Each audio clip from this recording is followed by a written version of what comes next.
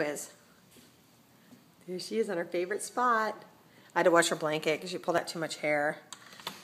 I'm sorry, you're pulling out hair. See, you'll see it. Look at that. That's, oh my God, Tuna, for God's sakes.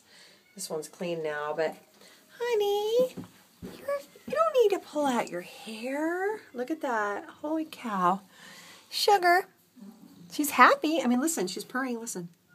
You purr for them? And you give me kisses, and she purrs. She want me to give you a bath. I'll give you a bath. Here. You lick me, and then I'll give you a face bath. Yep, like that. Like your mommers would. Your natural mommers, not your mommers. Not Sally. What are you doing? You're so, oh, you gonna get me, you little nippy nipsters. Don't you dare. What are you doing? Finish your breakfast. Everything's good, and there's a lot of hair on that blanket. Now, that blanket's been in here for about 4 days. I washed this one a little while ago because it looked the same. So,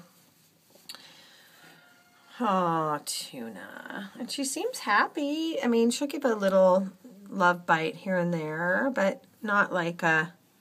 She doesn't seem unhappy. She's just feisty, as you know, but that's just your kitty. Hi, Sugar. You gonna purr on the phone for them? Listen.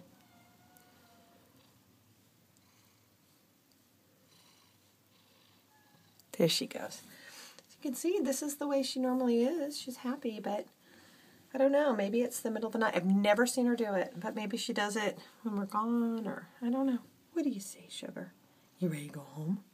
You ready to go home? Sunday morning, 8 a.m. Sharp. Sharp. She's so cute. I love her. I love her. I don't know why you're pulling your hair out, baby.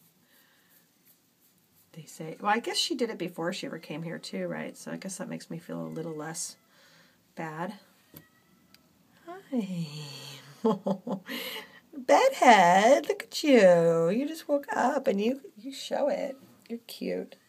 Kitty Mail.